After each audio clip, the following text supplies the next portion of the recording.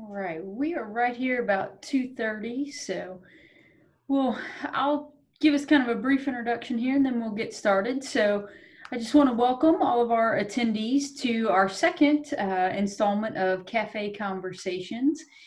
This one, first I'll introduce myself. I'm Elizabeth Vaughn.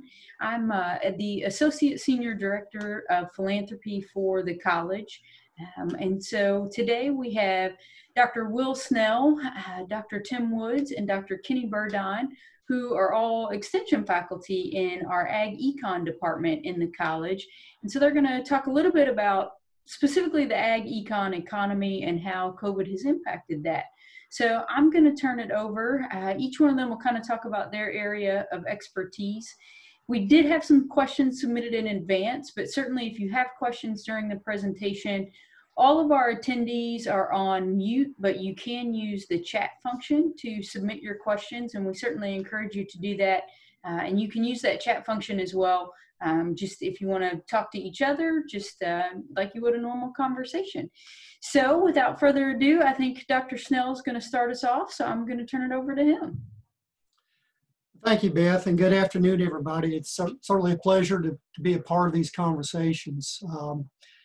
I'm one of our proud alums, been at the university, I guess, dating back 40 years ago as a student. I'm also honored to be on the Ag Alumni Board, and I was actually in Nashville getting ready for the SEC tournament and an Ag Alumni event back in March when all this hit. And I don't think any of us in our wildest imaginations could have anticipated what we've all experienced. Certainly impacted every individual and most businesses out there. And needless to say, ag and the food sector has not escaped. And I think probably the dean in your last, or the inaugural cafe conversation kind of hit the nail on the head when she said, well, at least now people will learn to not to take the ag and food industry for granted. And when she made that statement, I actually, Beth, thought a little bit about my opening class that I have I teach a food and ag marketing class. It's kind of better known as Dr. Mather's class. I think Dr. Mather is actually part of our audience out there today, and been teaching that ever since Dr. Mather retired. But, you know, in the past, we typically would have ag students in that class who had an ag background and kind of knew about the ag industry and the food supply chain. But today's students, they're interested in food, interested in ag, but they really don't have a great understanding of the food supply chain. So one of the things that I do in the opening class is actually pull up a picture of downtown Chicago. And I set it at lunchtime, and I tell the students, okay, imagine you're there and you're heading to lunch. And when you're heading into a restaurant, whether you're getting a hamburger or a salad or a sandwich or pizza, you as a consumer expect that item to be available.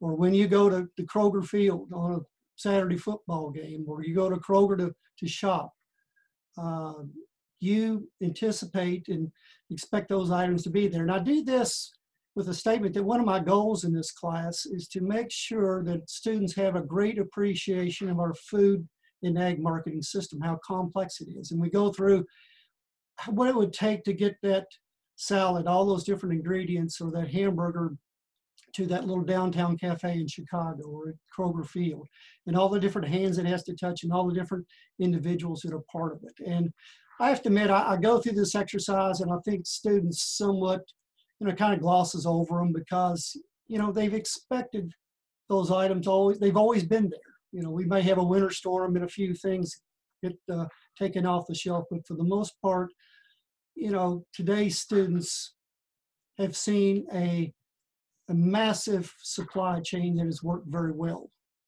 But we all know that this has been different. Most of the attention has certainly focused on consumers, the empty shelves that we've seen, the panic buying, discussion of historic increases in food prices. We've changed how we get our food, where we buy our food and how it's delivered to us. So we all can relate to how it's impacted us as consumers. But for Kenny and Tim and I and many of our colleagues in the college that work with agricultural producers, it's hit our producers in a lot of different ways. Tim will actually talk some about some of the positive things that are going on, but Kenny and I deal a lot with a producer base out there that's certainly been hit pretty hard. And it's never good timing, but all this is coming at a very challenging time because we've had 3 or 4 or 5 years of a tough farm economy. We've been able to kind of salvage a little bit of that in Kentucky because some of our producers have had some good yields and we've had some government payments to kind of weather the storm. But a lot of our producers out there have seen 30, 40, 50% drop in their farm income. So we're ending 2020 as a very critical year for a lot of our agricultural producers. And we actually had some optimism early on. You're all familiar with some of the trade deals that were passed and being negotiated. And, I was actually on a webinar with Commissioner Quarles earlier this week, and we were talking about being in DC at an Outlook conference. And, there were some positive attributes coming or feeling about agriculture for 2020. And the hope was we'd have some demand shock out there in the form of trade that would try to, reignite the ag economy and get us going in the right direction. So, my comment is we had a demand shock, and it wasn't trade, but instead it was COVID-19. It decimated economies, not only here in the United States and jobs, but also worldwide. In the past, ag at times has somewhat been shielded from some downturns in the overall economy because we all eat. We may not buy that filet, we may switch to hamburger, we may not go out to eat as much, or we may buy, private labels. But, if you look back at some times when the overall economy has been struggling, again, the food and ag markets have not been hit that hard. I always go back to the Great Recession, 2008 and 2009. If you look at commodity prices and look at food sales, yeah, a little bit of a downturn, but for the most part, we were able to hang in there. But, this economic downturn has been different. For one, the downturn in the economy is much more severe here in 2020 than we experienced back in the Great Recession. Saw some data the other day that in its worst quarter in 2009, the overall economy dipped the largest percentage amount in 70 years. Our economy fell 2.5% during that one quarter. Well, those of you all that follow some of the economists right now, they're projecting that when the numbers come in for 2020, that for the second quarter, we may be seeing a 30 to 40% drop in GDP. So again, on the demand side, more of a negative impact. Obviously, we haven't gone out to eat that steak. We haven't, we've been working at home. We haven't been buying gasoline, which affects the ethanol market, which affects our grain markets. So again, it's a situation where on the demand side, ag has been hurt, but also on the supply side. We've had plenty of agricultural commodities available, but we've all seen the bottlenecks and seen on the national news the fact that just because restaurants are shut down or plants are shut down, that farmers have had to plow under crops, or they've had to dump milk or euthanize livestock out there just because of the supply chain. In agriculture, it's not like a factory. It's not like over in Toyota when the demand all of a sudden retracts that they can stop that assembly line. We can't tell that Holstein cow not to produce that milk, or that steer or pig that's ready for slaughter to go on a diet. We can't control the supply chain in agriculture like other sectors. So when you combine the pullback in demand and the bottlenecks on the supply side, what we've seen are ag prices down 10, 15, 20, 25% or more. Again, that compares with about a 2.5% drop or increase in food prices. So it's been much more severe for our agricultural producers out there. As far as the ag economy here in Kentucky, as I kind of wind down my opening remarks, Kenny and Tim and I and the rest of our colleagues anticipate we may, due to COVID, lose about $500 million of sales. So it's about 10% of our farm sales. So, farmers are right now hoping to have a good growing season. We're being again supported by some government payments out there to try to limit the pain.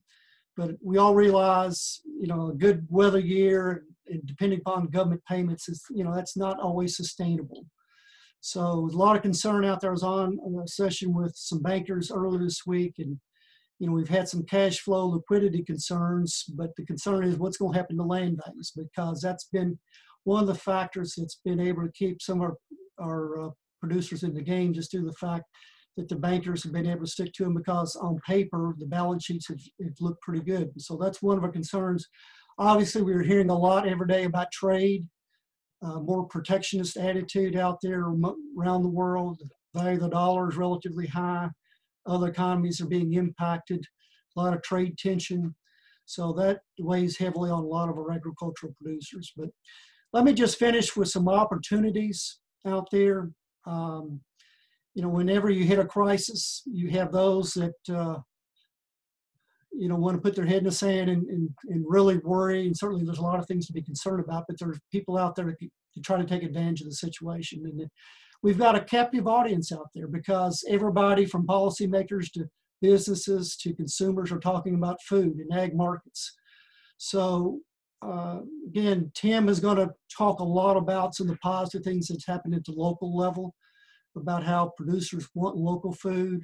And a lot of discussion, Kenny's been in discussion with, trying to ramp up some of our processing at the local level and in some of our slaughter facilities, some opportunities there. Been some discussion about concentration of markets, improving our supply chain, improving, some of those processing plants that hopefully will allow consumers, not only here domestically, but worldwide, to have confidence in the U.S. market.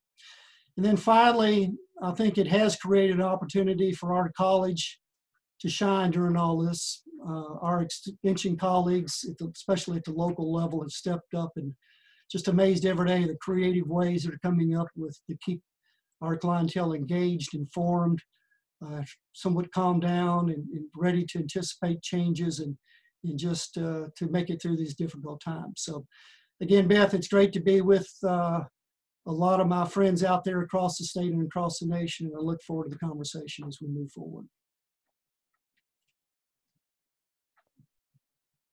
Great. Thank you, Dr. Snell. Dr. Burdine, do you want to kind of jump in and give us an overview? I think you focus a lot on cattle, and I know we had a lot of questions about the beef industry.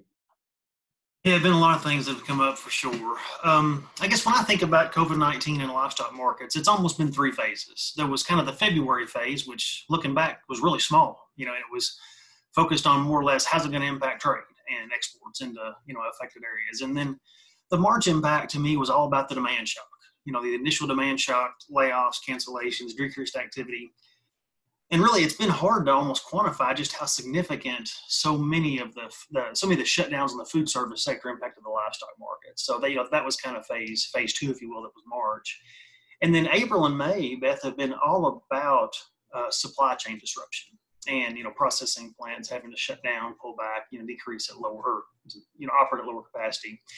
Put in perspective, at the bottom, both beef production and pork production were running about 34% below 2019 levels. And that was at a time when we're going to probably see larger production on both fronts. So that's pretty significant. You're talking about roughly a 1/3 reduction in production of both beef and pork. Cattle prices and pork prices have been affected at the farm level too. Calves that we sold, and the bottom, the worst point so far has been roughly about the end of April, first part of May, but calves off probably $100, $125 a head. Heavy feeders somewhere in the $125 to $175 a head range. Hogs, I would say, were down probably somewhere $30 to $50 or so per head. All those have rallied some since that bottom, but certainly the cattle especially is still down quite a bit. Wholesale prices have increased, and that's largely a supply effect. We went through a phase where there's a whole lot less production out there. And then Will mentioned retail prices. The retail price series is not ideal. It lags a bit, and I don't know how much it really captures. But retail prices have been up some, but not as much as certainly we've seen at the wholesale level.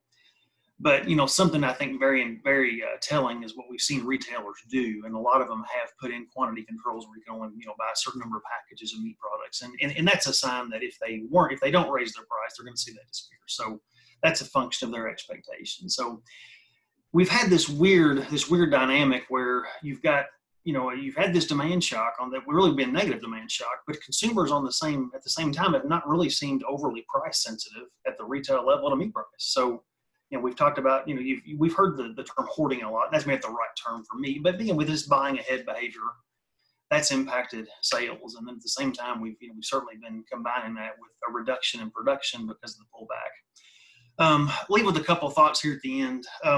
First of all, I'd say this. We really came into 2020 with some optimism, and it was mostly, I think, trade related. We were going to see larger production levels of beef and of pork and of chicken. Although the cow herd was actually a little bit smaller, it's really 2019 calf crop is 2020 beef production. So we were going to see pretty big production levels across the board. If you go back and look too in January, and have to kind of remind ourselves, unemployment was very low. So honestly, the sector was pretty vulnerable, I think, to a shock like this on the supply side. And the combination of a lot of animals to work through and a fairly tight market to begin with, I think really just kind of exacerbated what we saw. So that's certainly been out there. We've had both of those in place, and it's had an impact across the board. I think looking ahead, to me, it really comes down to what happens as things start to reopen. As restaurants reopen, as some states are reopening at a faster pace than others, and we're kind of watching what happens in those areas. I think that's going to dictate how quickly the other areas open up, and that dictates how long these impacts persist. Great, thank you so much.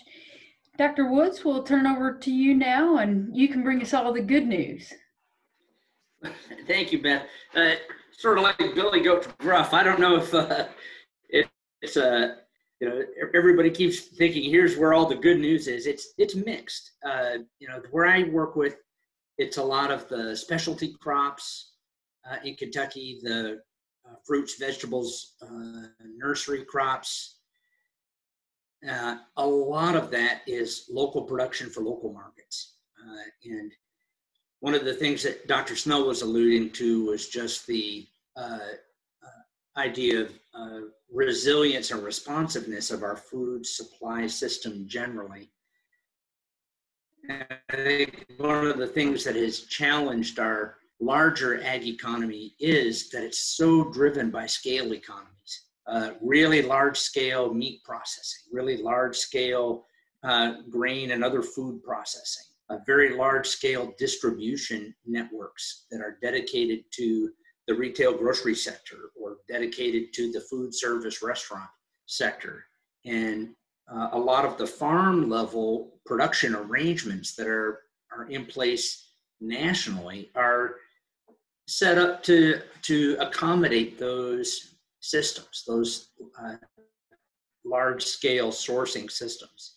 And so when we had a situation in Florida, for example, where we would see large-scale produce operations just plowing under peppers and melons and vegetables that they had there, it wasn't that people were not buying those products at grocery stores, but a lot of those folks had already planted and had contracts or dedicated arrangements with the large scale food service operations. And it's difficult at those really, really large scales to make a quick pivot.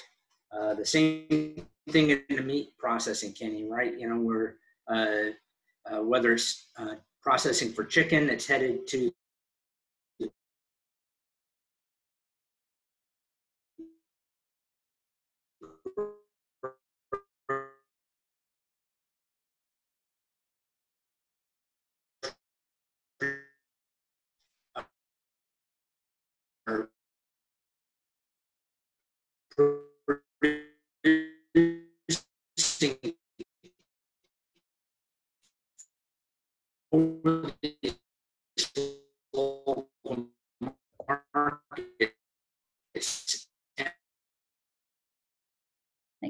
Dr. Woods, I think you're breaking up just a little bit there. It looks like we've lost audio. I think that's another one of the challenges we've seen out of COVID is everybody adjusting to Zoom and learning, and our internet doesn't always work out the way we want. So we'll let Dr. Wood jump back on here. In the meantime, oh, looks like we've already got him back. So hopefully that's Sorry about that. That's all right. That happens these days. Oh, good grief. I'm so sorry. Well, I'll just pull my points together in saying that we've seen a couple of factors here that are played very much into the favor of a lot of our local producers and local markets, and that is consumers having a much greater concern about security of where does their food come from and being able to access it and wanting good quality, fresh product. We've local sourcing of all kinds, not just produce. Kenny, you can't hardly find an opportunity to buy a half a quarter of beef anywhere. We were on a call with some of our old fact sheet of how do you slaughter. It's gotten to this point here where people are really, really interested in this. And so CSA, the Consumer Supported Agriculture Subscription Programs, for example, huge growth in those. The people that are signing up for those programs, farms sold out like they never have before. Even at our farmers markets where the social distancing challenges and wanting to be mindful of senior patrons and senior vendors, those are way ahead of where they have been from the previous year, already very early in the market season. But just because people are wanting to get access to better quality food, I think kind of woven in there too is just the care about community, wanting to be around people and wanting to be around good food. But, you know, the mixed message here is a lot of those farm to whatever kinds of programs that we're talking about. Think about farm to school, farm to restaurant. Those just got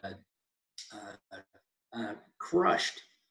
You know, it's like flipping a switch and just the schools aren't buying those products anymore. We had not huge scale or volume that was going into those markets. And so it was a little easier for our producers to pivot, but we've had to make some adjustments in that space. We do see though, for most of our retail agriculture spaces, lots of growth, lots of opportunity, lots of innovation. You know, we have a lot of our folks doing online stores and house-to-house distribution of ag products. And as we've moved as a culture into this kind of online space, farmers are having to be savvy too on how do I be a player in that? How do I make my products available so that people can purchase those online and then plug that into a delivery system? So it's keeping us hopping on our extension toes in terms of getting these tools out there, helping our farmers kind of learn on the go. And again, I'd echo what Will and Kenny would say just about what a great network of extension folks that we have out there at our county offices that are just in the field, helping farmers innovate, helping farmers get information about the different programs, the federal programs that are available, the state programs to help them manage through these crises. So it's a time where I'm really proud to be part of the College of Ag community.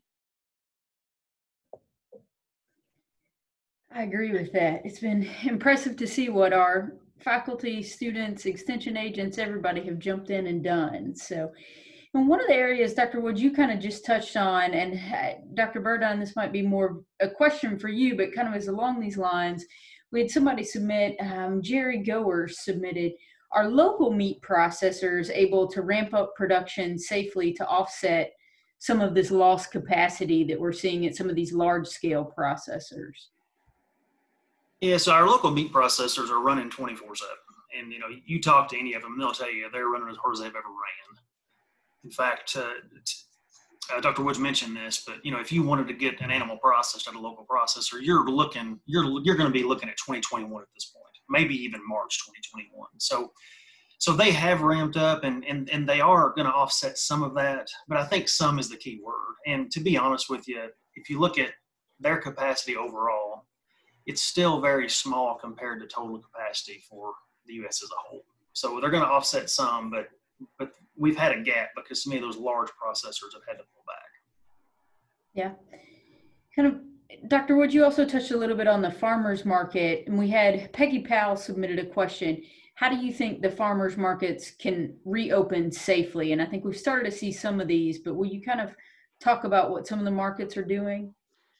Sure. You know, they've been wrestling with this since early March, and with some anticipation of what could this look like and what can we do. And a lot of those farmers markets are necessarily very densely packed social functions. And so huge kudos out to folks like the Kentucky Department of Ag and Sharon Spencer and Nancy Monroe and some of their staff that work with the farmers market community, and some of our extension folks, the Community Farm Alliance, many different organizations that are kind of on the ground working with folks to help set in place protocols that allow our vendors to participate in these markets and to communicate out across the 160 plus farmers markets that we have across the state. Here's how we're going to do it. And it's going to involve hand sanitizers and extra distance between the vendor and the patrons coming in, having one-way traffic flows. And they're a retail food space, just like you would see at a grocery store. So they have to be just mindful of how densely do we have a crowd of people there.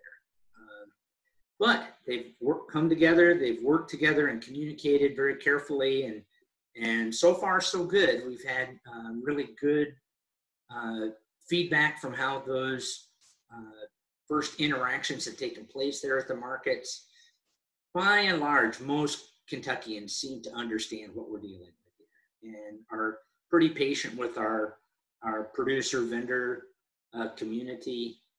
And you know, some things we can't do, like we haven't been able to offer sampling at the farmers market, for example, and some of the other festival kinds of things, or the arts and crafts kinds of things that are intentionally designed to bring more crowds. We've had to keep our foot off the pedal of those kinds of things initially.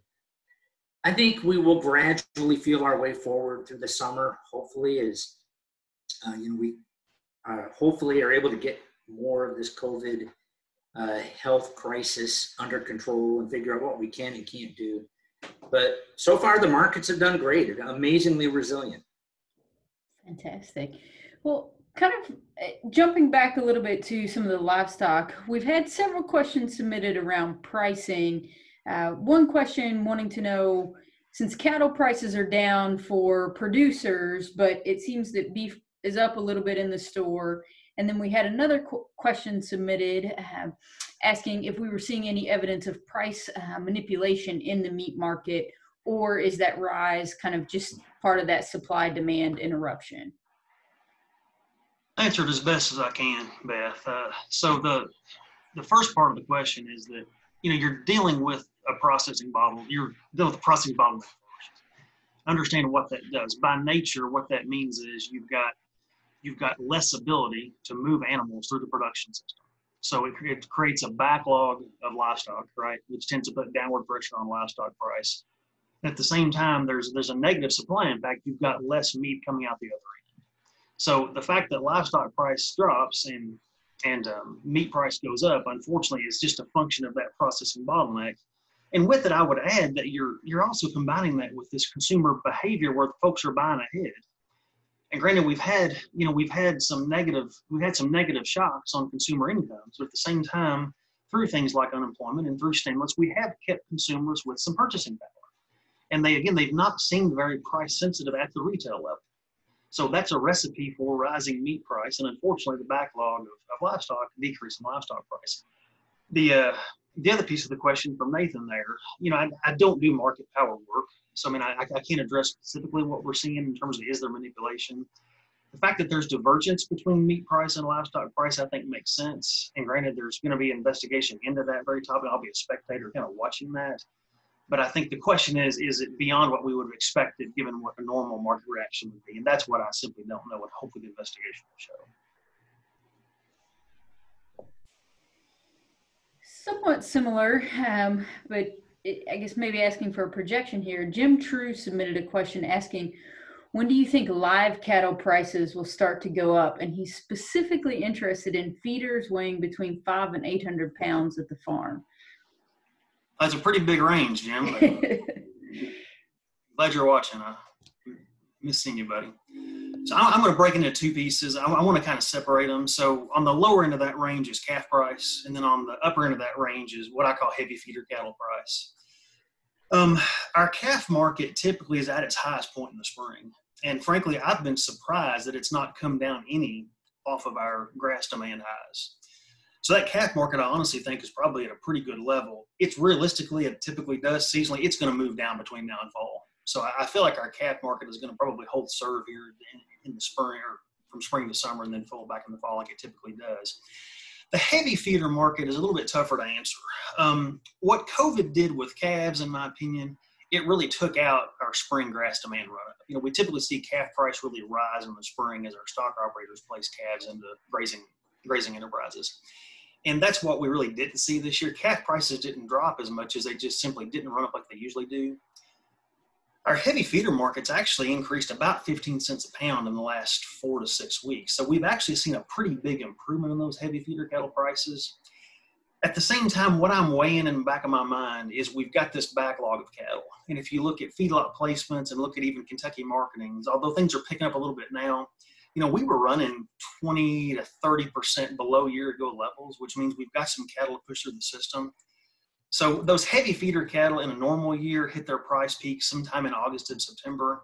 And what I'm leaning toward, and I always kind of tell folks when I get this question in the county meeting, there's always the slight chance I could be wrong here, right? I'm kind of speculating. But what I think we'll see is I think we won't see that run-up we usually see in August, September, and we'll see a fairly flat heavy feeder cattle market between now and fall. That would be my guess, Jim. Great, thank you. So, Dr. Snell, I think this is probably more of a question for you, but kind of switching gears a little bit into the soybean market. Typically we have sold a lot of soybeans internationally, in particular to China, and that had fallen off a little bit. But do you think that we will ever be back to a point where China is buying enough of our soybeans to substantially increase the price? And that's John Ragland asking that. If you look at the soybean market, as you pointed out correctly, Beth, it's been very trade dependent. A number that's often thrown out is about half of our soybeans end up being exported. And in its heyday, about 3 out of every 10 bushels of soybeans that we produced would end up in China. And a lot of that, as Kenny would tell you, is just due to their love of pork. China consumes about half of the world's pork. So we initially sent a lot of beans over there to meet that demand in terms of feed. But then the African swine fever had a big impact on pork supply in China and the demand for beans. And then you put the tariff and trade war on top of it. That's where we saw a substantial drop in soybean exports to China. Now we were able to, in 2019, actually to move some of those beans to other markets, but there's no doubt that they had, that loss and reduction in China had an impact on price. We had the phase 1 trade deal that came about in January that created a lot of optimism out there. Same time, China is trying to repopulate their pork supplies, their hogs, and that's moving on somewhat slowly. So I don't think initially, even with the phase 1 trade deal, that alone, given their demand for soybeans to feed their hogs, give their hog inventories, it was going to allow that to rebound quickly. I think long term, and maybe Kenny can jump in here, that we probably have more ability to see an impact on our grains through moving more meat in international markets than we do seeing grain moving directly. So again, maybe I'll ask Kenny to offer his thoughts on that.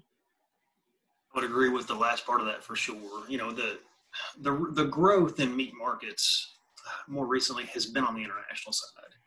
You know, we're a fairly mature economy in the United States, right? And you know, a lot of the countries that we're exporting to are developing as we speak, and the middle class that we refer to is increasing. And as that happens, they add more protein to their diet, and we're seeing that in a lot of places. So I think Will's point is that we may see that as that continues, it'll create more demand for feed grains that'll be fed to livestock for export purposes, and I would definitely agree. We had a couple of questions submitted. Lincoln Martin and Gil Mathis both submitted questions just kind of on your overall thoughts and projections in respect to the long run forecast, kind of across the commodity market. So looking, I guess, a little bit more holistically, corn, wheat, and soybeans combined. Well, I'll jump in there. The short answer, I think, on that is without a supply shock, grain prices are going to be depressed for the immediate future. It's kind of interesting on the way in this morning. I saw $1.99 gas. Now, a few years ago, we would have been elated to see $1.99 per gallon gas. But my comment to my wife was, well, that's good news. She says, how come that's good news? And I said, well, that means, you know, the economy is rebounding somewhat. But, you know, so much on the corn side, 35% or so of our corn goes to ethanol. And, you know, it's just been hit so hard with us driving so few miles these days. And even though maybe we'll see some increased travel activity in the months to come as we hopefully get COVID under control, I think it's going to be a challenge to, you know, get that ethanol production back to the level that, you know, we've seen in the past, just due to our change in the energy market. The other grains, you know, again, so trade dependent. And we had some optimism there with a trade deal with China. It remains to be seen what that will be fulfilled. USMCA didn't necessarily give us a boost in overall trade demand, but at least I think kept us at the levels that we had in previous years. And there's some discussions right now with the United Kingdom as well as the European Union and Japan. So again, I think a lot of the long-term outlook on the grain side is going to be very, very much trade dependent. And then we had another question submitted kind of along these same lines with that Shad Baker had submitted asking about the impacts of COVID on timber sales. Can you talk a little bit about what we've seen in regards to timber? Yeah, we were actually on a call with county agents. Kenny was yesterday, and that question came up. So I'd actually talked to Jeff Stringer, our chair of our forestry department, a few days ago. And forestry, even though we think it's much different than traditional ag, has had a lot of the same problems. They were caught right in the middle of the trade war.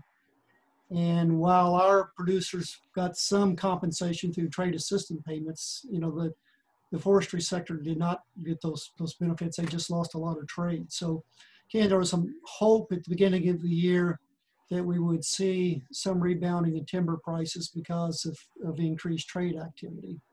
But on top of that, now we've got the slowdown in the U.S. economy, and so much of that sector is so dependent upon housing starts and construction. And I know, Tim, you deal with this space a whole lot, dealing with the nursery industry.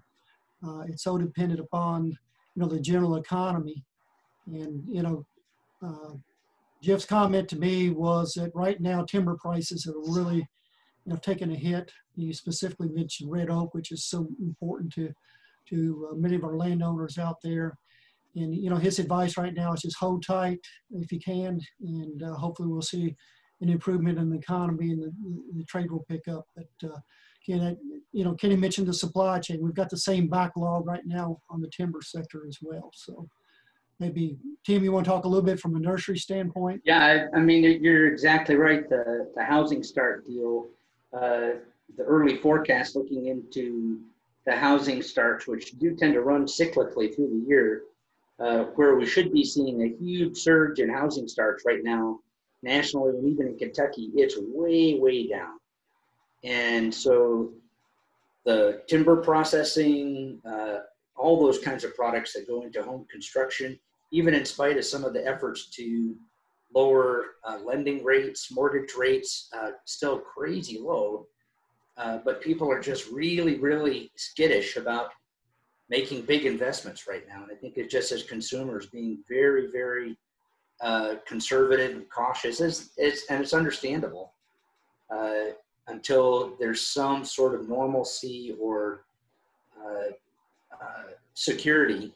And, you know, one of the things we haven't really talked about too much here yet is how is this going to play out longer term in our economy, and in terms of the recession, in terms of consumer spending, and how does that impact not just things like housing and capital purchases like that, but other kinds of consumer products that many of our ag products are indirect inputs into those things. You know, how is this going to impact eating out at restaurants, and just how, you know, still a lot of uncertainty in our unemployment sector. You know, I remember seeing news out of Louisville when the COVID deal first hit back in March that all of a sudden 25,000 food service workers were laid off. You know, that was a huge hit, and still kind of just now starting to creep back to where they're hiring some of those folks back. But you know, those people are spending money in our economy otherwise, and even with some of the efforts to try to provide the unemployment insurance and coverage and the various stimulus efforts, those are super short-term stopgap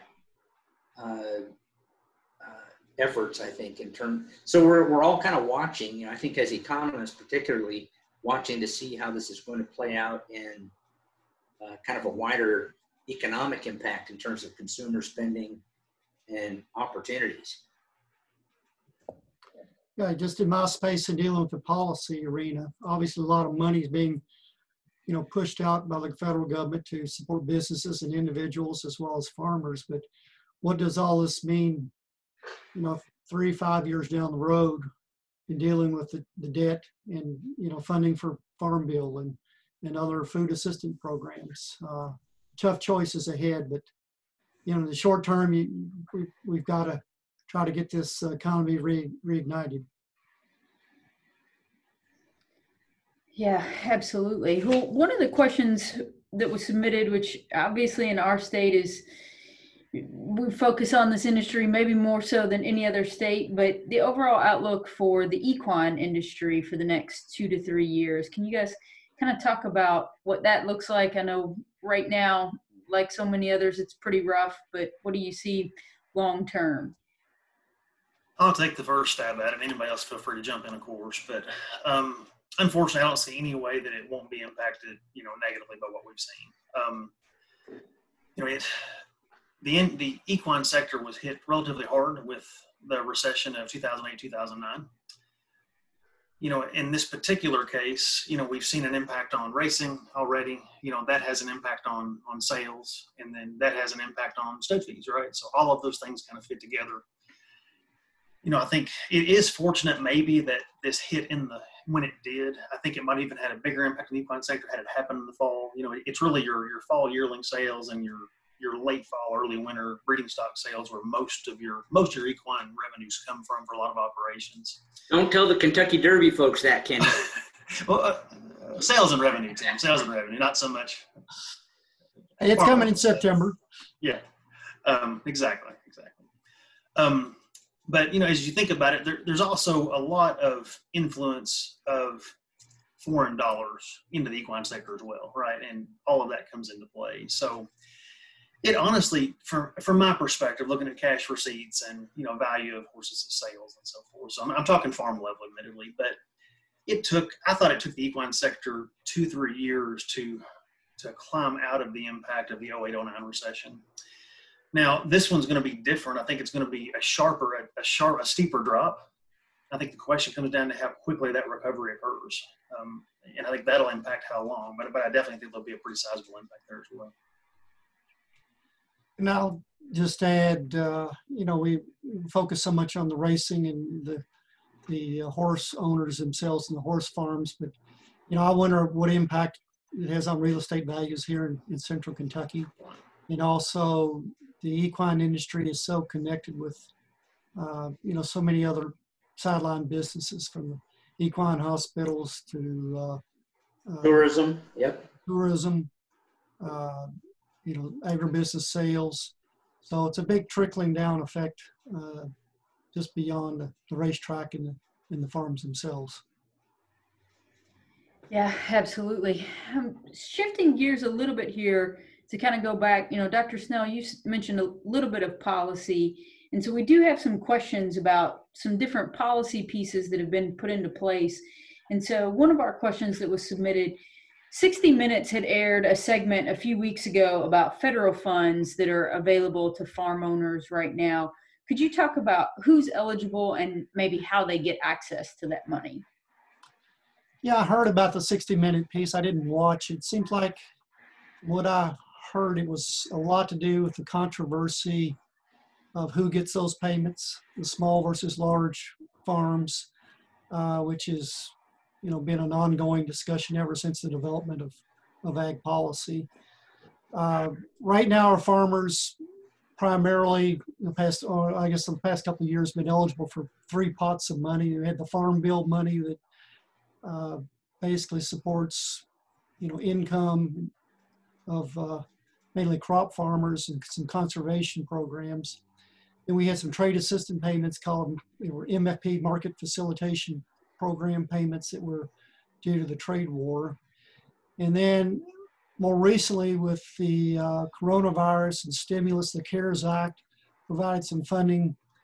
It's called CFAF. It's Coronavirus Food Assistance Program, which provides not only food or USDA buying food and delivering some of that to some of our food banks, but also some direct payments to producers out there. For the most part, most of these programs have been designed to provide the dollars based upon the size of production as well as the risk that you take. So, again, a controversial piece has been, and I think the 60-minute piece was focusing upon this, that most of the payments have gone to the larger farmers.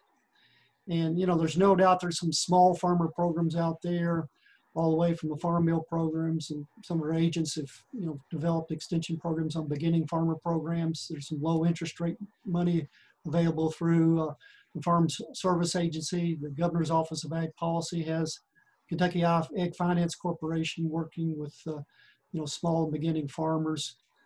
So again, it's been an ongoing debate. There are several different pots of money out there.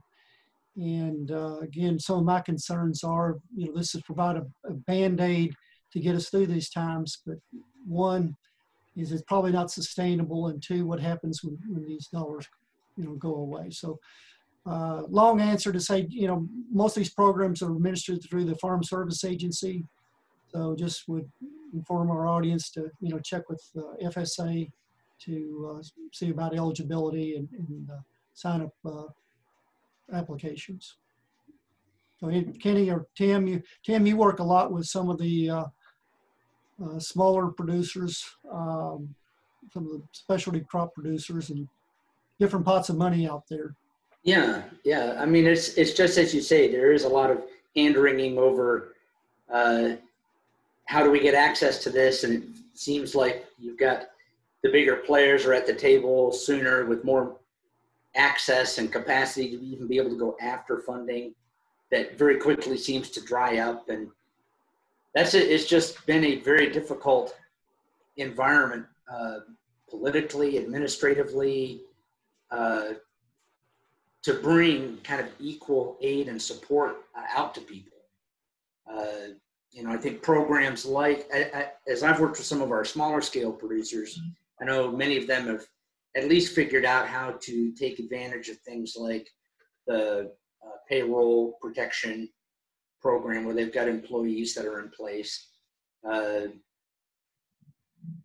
And so Yeah, I mean, I would just echo kind of what you said. We've had just great support with our local farm service agency. They've worked closely with many of our extension offices and others in the state that are really trying to help farmers navigate, what am I qualified for? How do I get through? What documents or paperwork needs to get navigated? And in defense of a lot of these programs that are put out, they've actually tried hard, I think, to minimize onerous application processes. So they're generally easier relative to some other farm assistance programs. But your advice is perfect. Contact your local FSA office, and if you've got questions at all about any of those, and see where you can potentially get some help. We had Trish Sargent submitted a question kind of asking about some of those smaller farm programs. And so I think you guys have addressed a lot of that. But then she went on to ask, how can the general non-farming public help the farmer?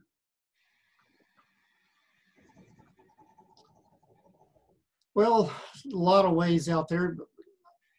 You know, we've had this local food movement, and I know a lot of our consumers that realize the importance of keeping those dollars locally. So they've supported everything from the CSAs to the farmers markets to direct marketing. You know, another thing that, you know, kind of plays in line with this, some of the indirect effects of COVID with consumers wanting local products is to, you know, approach those national retailers and, you know, demand local foods. You know, work with our policymakers on the state and federal level to support programs to, you know, benefit agriculture, to benefit, you know, agribusinesses, even certainly our college through our extension work. So we need all the help we can get. And, you know, we live in a state that's very blessed with such great rural communities and so dependent upon supporting those local producers and businesses. So that would be my advice.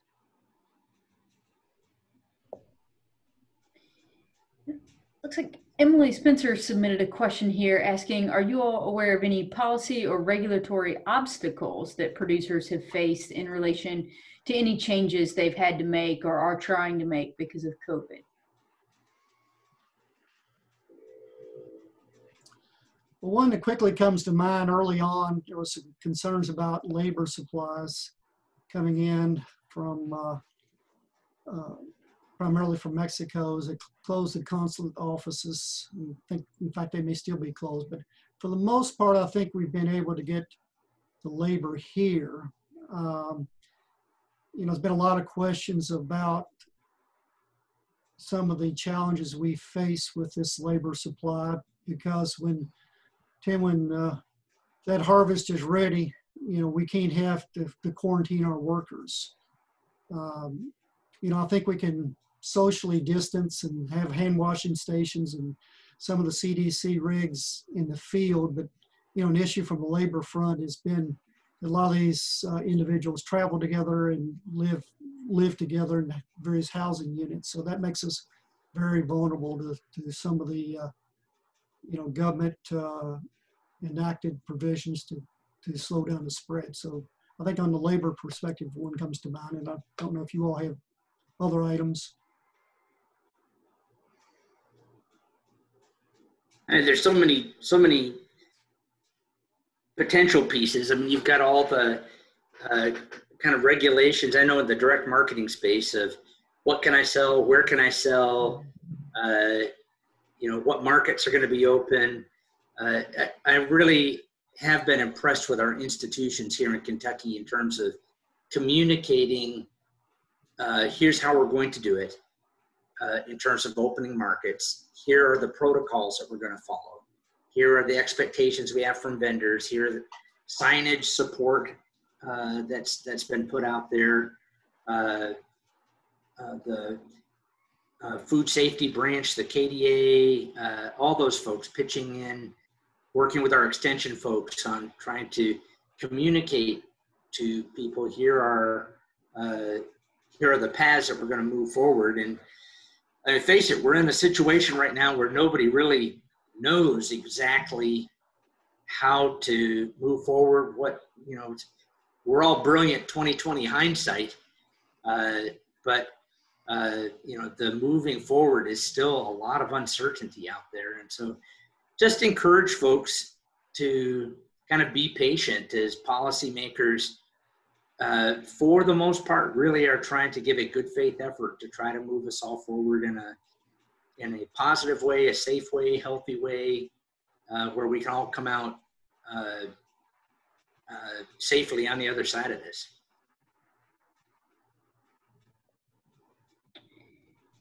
So we received a question from Lynn Pruitt, and asking that processors have received a bonus from the USDA for each animal that they process. Apparently lambs, you get a $50 bonus for the processor, but the farmer under the CFAP program receives only $7 per lamb. So can you all talk about maybe why they've chosen to maybe slant some of that relief a little bit more towards the processors and not necessarily the producers? And then also do you see this COVID crisis maybe as an opportunity to highlight sometimes the farmer seems to be getting the smallest sliver of the revenue in what they're producing? Does this give us a chance to look at that and maybe change it, or at least bring awareness to it? Let me start, and then I'm going to see if anybody else wants to jump in.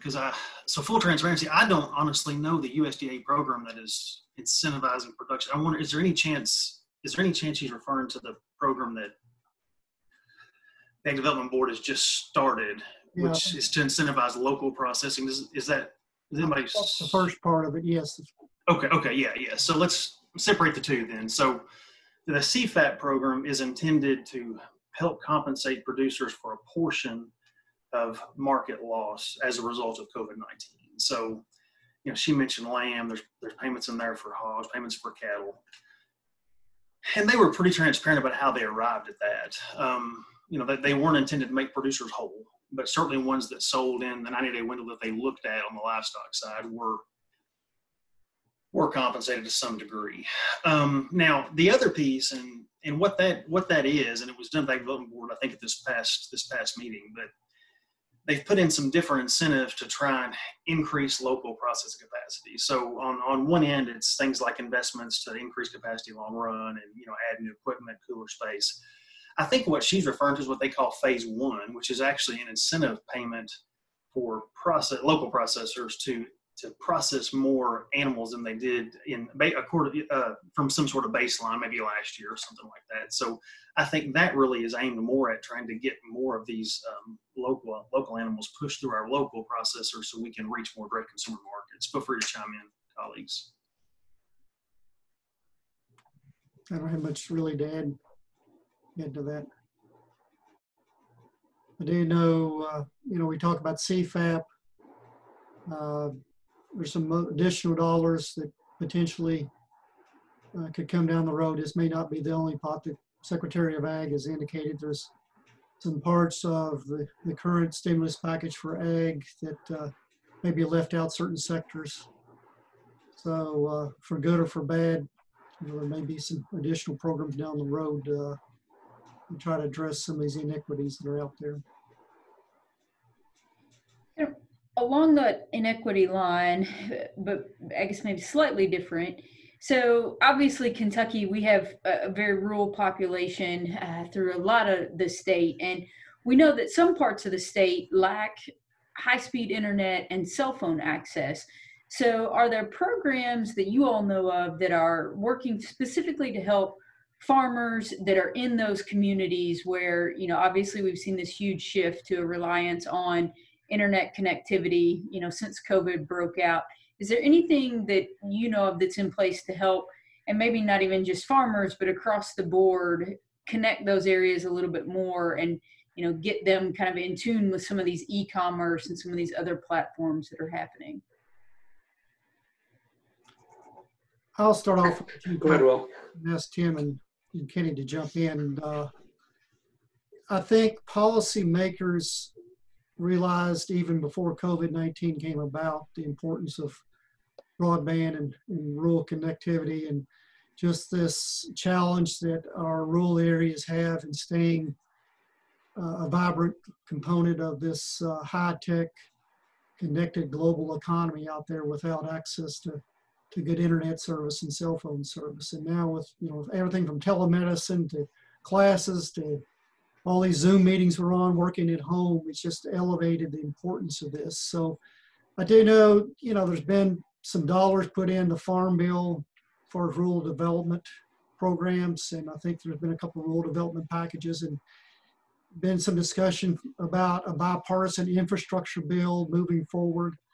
You know, for somebody that doesn't work in this space, we hear, you know, I hear a lot about it. I don't know about if dollars are adequate, but it seems like we all continue to hear that a lot of our rural areas are challenged with lack of connectivity, which again, I think we can talk a lot of programs out there, fellas, in terms of importance, but there's probably nothing more important than being able to be connected with the global economy out there.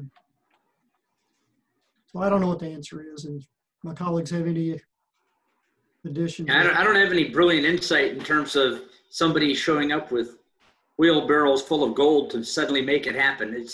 Broadband is a very, very expensive infrastructure.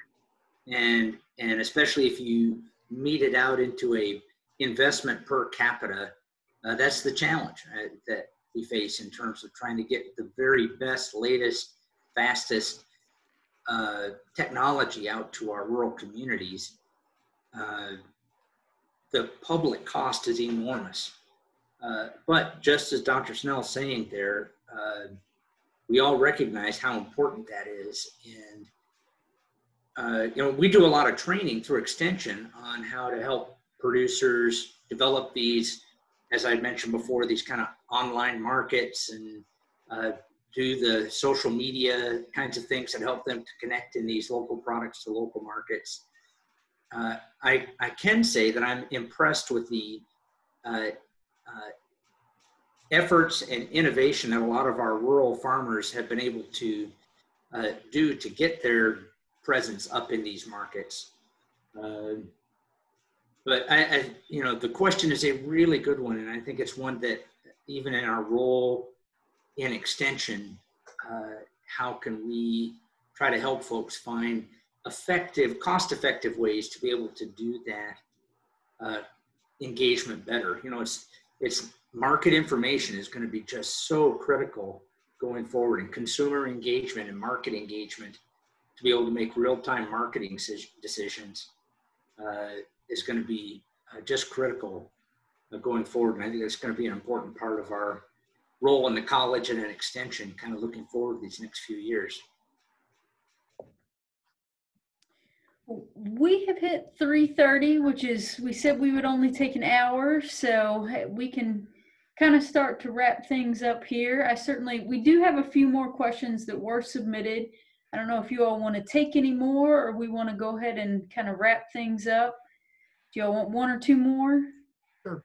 All right, we'll go on with a couple more. Go to Kenny and Tim, I'm fine. And if any of our attendees need to jump off, I totally understand.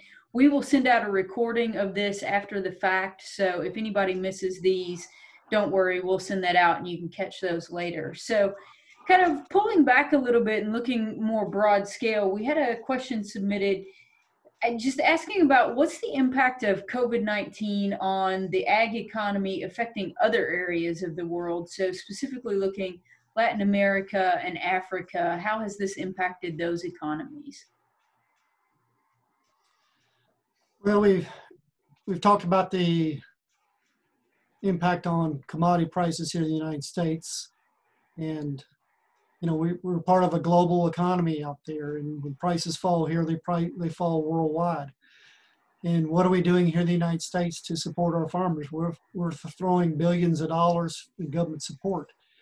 And you know, a lot of our developing countries where agricultural and farming is a much greater importance to their overall economy, but they don't have access or the ability to support their farmers through you know, government assistance. So you know, it's very sad. Just look, I think, at the outcome, not only for our competing producers out there, but for consumers as a whole, because I think one of the outcomes of all this challenge we face, not only a loss of farmers here in the United States, but worldwide. But I mean, Kenny, and Tim, the price of food, we're so blessed in this country for it to be so low, but even in this country, the price of food is going to have to go up as we change our processing facilities and change how we deliver products to the consumer. That's what I see as one of the unfortunate consequences of this outbreak, is that producers are going to be hurt long term and consumers are going to pay more for food. And I think we would all recognize, I think, that one of the things this whole COVID disruption underscores in a huge way is just what a global economy and global community that we're in. And whether it's markets that we're selling to as an agricultural community, or just trying to get our social systems around a way of dealing with the health challenges together and looking together for solutions of whether it's vaccines or other kinds of healthcare interventions. It's a global problem that has affected all of us, and you know it's a tragedy, and there's no way to sort of back away from that reality. What we've had to suffer through. Real people have suffered really tragic loss in the middle of all this, and you know we can talk as economists about programs and financial support and things, but you know it's something that I think is going to leave a scar on not just our country, but really on the world for a very long time. And, you know, I think the best that we can hope for here is that we're able to identify a vaccine, identify some ways to kind of at least mitigate some of the wide-reaching healthcare impacts there. That ultimately is the most important thing, is finding a way to deal with that side of it. One quick comment I'll add to it. Following the chat here, Joe Kane made a point that another big wild card is will we see another outbreak fall? And that's a really good point. And one observation, I deal in livestock markets, and a question came up a few weeks ago on a webinar that I was involved with about, you know, why have beef products been impacted more so than dairy products? And a lot of the answer is because a lot of our meat processing is still very people labor driven, right? You've got folks in fairly tight confined spaces that are, you know, doing a lot of manual type labor. And, you know, plants have put a lot of things in process to try and deal with that. They've slowed lines down, they've spaced people out. You've even seen some that have put in, you know, glass dividers between folks. But it'll be interesting if we do see more of this, or if the industry perceives this as being a longer term impact. Will we move towards some more automated, you know, processes within some of our more typically labor-driven production?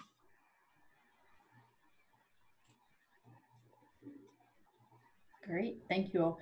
Kind of our next, and this will be our last question, but kind of does deal with, if, you know, we do have this resurgence, you know, we've seen some furloughs already in packing houses, you know, we've seen challenges, or in processing plants, I should say, you know, and so we've seen some of those challenges. And as we do start to see more and more, particularly like horticulture crops getting ready, that's, you know, very labor intensive. We're still picking lots of berries and fruits and things by hand. Do you all, what do you see that impact maybe in the next, and maybe just the question is if it comes back or not, but what do you see over the next 6 to 12 months in terms of the labor supply, and how, you know, do we see more furloughs? Do we anticipate that? Do we see that being a bigger challenge than it's already been?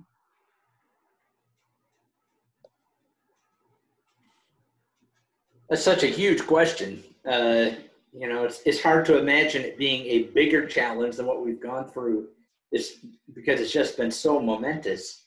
But, I think that's a reality that we have to brace for and prepare ourselves for. And I think there has been some important learning that has taken place as a society and as a food and agricultural production system that is allowing us to think about how to approach this issue in the event that there is another outbreak, for example. But I think most of the changes that we're going to see really are going to take still a few years to really get in place. Kenny's mentioning the automation and some of these new labor-saving technologies, and whether it's packaging or distribution of our food or other sort of aspects of how our supply chain adapts. I think it's still going to take a few years to implement some of those more substantial changes, but some of those things are here to stay. The ordering online at your grocery store, at your restaurant. I think those are things that we've just sort of gotten used to, and I don't see us turning back. Maybe you guys have some other thoughts on that. Yeah, I think there's a lot of truth in that. And I guess the only thing I would add is to give some credit to our food system. I think we've done a pretty good job adjusting as well as we could. In a lot of ways, Tim alluded to how difficult it is for a processor that's geared up towards food service outlets to automatically just shift gears and move towards at-home consumption. That's not easily done, right, at all. And we've had to do that. And now, by the way, we're starting to shift back as we're seeing food service pick back up, right? So, there's this constant thing. I mentioned that production of both beef and pork were down 34% at the bottom. And that bottom was, I guess, can't remember, end of April, I think, maybe 1st of May. But, last week, they were down 6% and 8% respectively. So put that in perspective, we have really ramped up production a lot. And the other thing that I'll point out is if you look at how far production was down, it was down quite a bit more than just the volume or the capacity of the plants that were totally shut down. So what that tells me is the plants that were operating understood they had to do things differently. They had to do things to protect workers, they had to put in some things that frankly cost them money, right? And decrease their output, right? But I think they felt like that was the right thing to do, and this is the thing to do for the longer term, greater benefit of the whole food system. So I would just say that we did do a pretty good job. And generally speaking, the second time we deal with something, we deal with it a little bit better. So I do think we learned a lot from this. So if the next outbreak is not a whole lot worse, hopefully we won't see quite as severe an impact. Somewhat optimistically maybe, but hope so. I'll just echo both my colleagues there. I had a media call the other day and wanted to talk about the broken food supply system. It's like, it's not broken, it got disrupted. I mean, we may not have found every item we wanted to at the grocery store or had to adjust the way we bought food, but we, again, very fortunate in this country to have the food supply chain that we have. It's been interesting to see all the comparisons back to World War II and what the Europeans went through. And, those were some difficult times. Even was watching a documentary the other night about the Civil War, and was talking about one of the things that enabled the North eventually to win is they cut off the supply chain and the food supply chain. I mean, that was one of the big issues. So we've had some disruptions, but this is a very, like I started my opening remarks, I want my students and I think the general public to realize how complex, how efficient, how, we're very fortunate to live in this country with the food distribution system we have. We're going to have to make changes, and I agree with Tim, some of these changes are going to stick long term, but I'm confident when and if another wave comes, it will tackle a lot better than this time, and we'll make it through. So let's end up on a positive note. Absolutely. Well, I appreciate your all's time today, and thank you to all of our attendees that joined in. We are continuing these cafe conversations throughout the next few months. Since we can't be in person with people, we're trying to bring the college to everybody in a maybe new and unique kind of way. And so we are working on our next installment. And so I would say just watch your email and you'll get more information about that. And again, we'll send the recording out to everybody. So if you missed any parts, you can check it out on the recording. And thanks, everybody. Have a good afternoon. Thank you, Beth. Thanks.